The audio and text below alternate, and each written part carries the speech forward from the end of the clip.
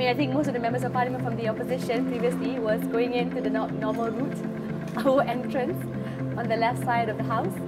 So everyone's like, no, no, no, no, wrong side. Do you remember the moment you were inspired to go into politics? The most crucial moment was the night of the arrest of my father, 1998, 20th September. Because I was never forced to face a real gun pointed at my siblings. I told myself then, there's no way I would live my life in fear. I could not run away from the transgressions that's taken place against my country, against human rights, against political and civil liberties of many Malaysians. I think that helped push a deeper awakening, whether it's my work with Suaram, ABIM, Islamic Youth Movement, human rights and political and civil liberties in general. So you've referred to yourself as a reformist. What does reform mean to you? And how do you think we can achieve that? The root word, Islah mastata'tum. You improve the current conditions, ensure it gets better, whether it's the process, whether it's the system.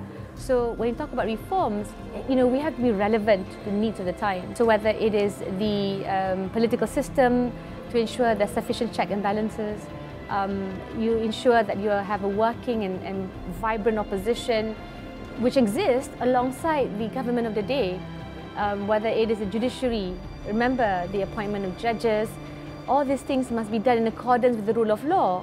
And similarly with the media, as the fourth estate, we feature politicians across the political divide without fear or favour. Reforms must be the basis of which we perform our work and fulfill our responsibilities. Can you bring us back to the polling day or polling night? Yeah. Was there a particular moment where you realized this is actually happening? Well, my first time I brought my son with me, Harith. He's like, wow, Mama, I didn't know Keadilan is winning so many seats. And then when Puncak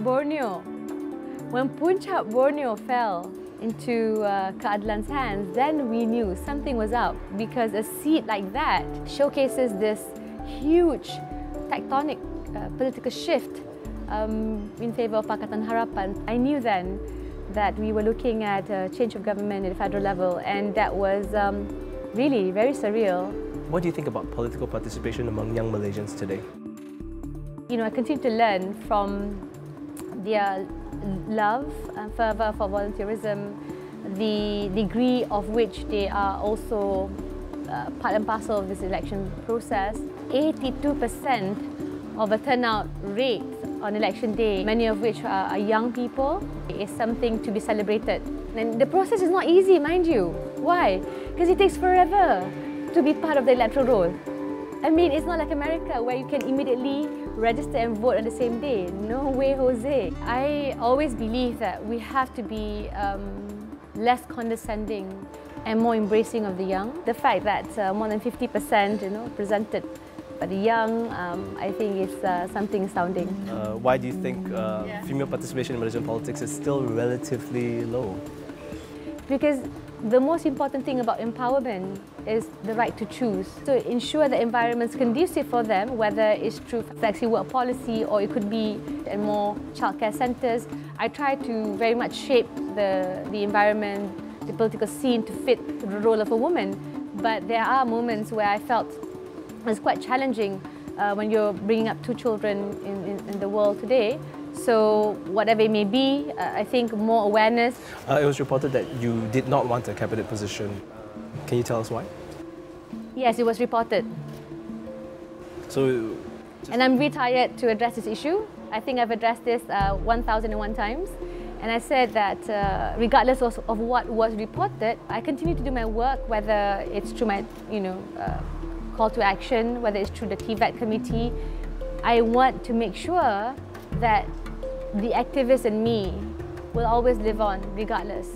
So sometimes, even for ministers in cabinet, they do not dictate the future of policies because they have to be representatives of our voice. They have to fulfill pledges and programs that benefit us. So I think to that end, it's always good to keep an open mind, whether in or outside cabinet. Is Pakatan Harapan concerned about naming a Prime Minister in waiting who has not been democratically elected? I think right now we are a coalition that has been very committed to fulfilling our pledges, including our akad, our promise to each other. Now this is very important because that meant the bulk of those who were voted in have adhered and supported a set of policy moves and decisions to guide us moving forward. And that's how I see it. So when, for example, there were questions and suggestions that another Prime Minister be chosen other than Tun Mahathir Mohamad, it was clearly rejected because, again, you are only worth your word. Malaysia's first female Deputy Prime Minister will be stepping down to, in a way, accommodate the Prime Minister in waiting. Are you concerned about the message that might send to the Malaysian public? This is really more of the assumptions that are being made in this interview rather than what's taking place. But there has been talk that the Deputy Prime Of course, Minister there are going to be transition, but right now, it all depends in terms of the timing, in terms of whether you have finished the key responsibilities and roles you were assigned for. And this was not even in discussion now. That's my response to you. So I cannot hypothetically answer when the focus, of course, other than the party elections, has been to ensure the Deputy Prime Minister performs her role accordingly. This was something that was asked to your father recently. Are you Malay first or Malaysian first? We are all Malaysians, and that's how we have to accept it, embrace it. Doesn't mean that I'm not proud of my Malay heritage. Doesn't mean I'm not proud of my Malay identity and my culture and where I came from, my fatherland, Permatang Pau. These are part and parcel of who I am. But we're about nation building. We're about, convincing my children that this country loves them and they have to love this country equally in return. And we need to really drive home that fact in a climate that's often polarized on many issues and many fronts.